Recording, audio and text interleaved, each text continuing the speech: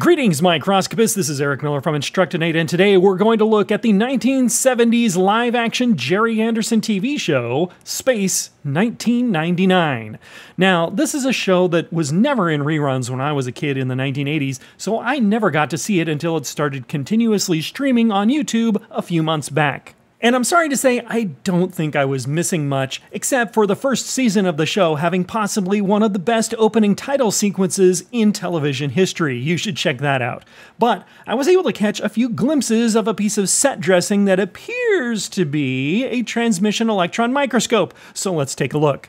So first off, we do have a thing here that looks like a TEM column. It's got some knobs for the apertures here and something that looks like a flange for the vacuum system kind of in the back here. I thought at first this might be a real column that was being used for set dressing until I saw it sitting right on the very edge of this table here. Now this immediately told me this is a mock-up column. First, because there is no fishbowl at the bottom of the column, but also a real TEM column weighs hundreds of pounds, and no sane person would set it so precariously on the edge of a table like that.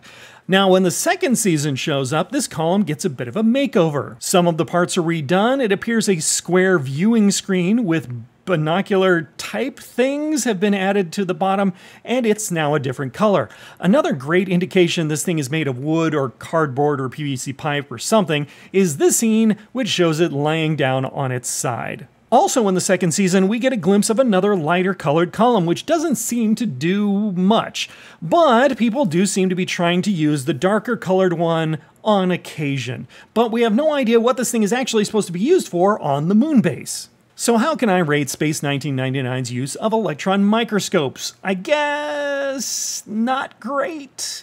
These things are just used for set dressing and hardly ever seem to do anything, and when someone is using it, they're definitely not using it as a microscope. So hey, what can I say? If you're into hot girls with third-degree sideburns, check out Season 2 of the show. But anyway, this is Eric Miller from Instructinate. Check out my website for all the latest news in the world of electron microscopy and contact me for SEM training. Thanks, I'll see you around the lab.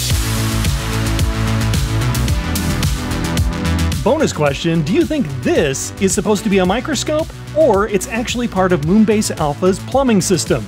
Leave your guess in the comments.